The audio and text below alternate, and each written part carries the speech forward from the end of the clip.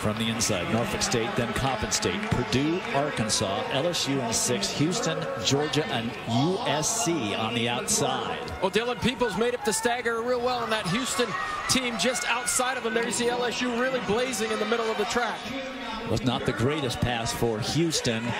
Now it goes from Travis Collins to Christian Hamberlin. Now Houston moving nicely through the turn, as is Arkansas and LSU. They're almost directly abreast. This is going to be a tough fight for the top two mark, or the top two finishes. It's LSU. Now here comes Houston.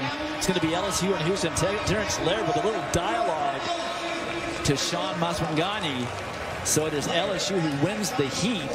Unofficially 38-66. Houston second, so they will automatically qualify. And we've seen Terrence Laird fired up before. Here is the first pass.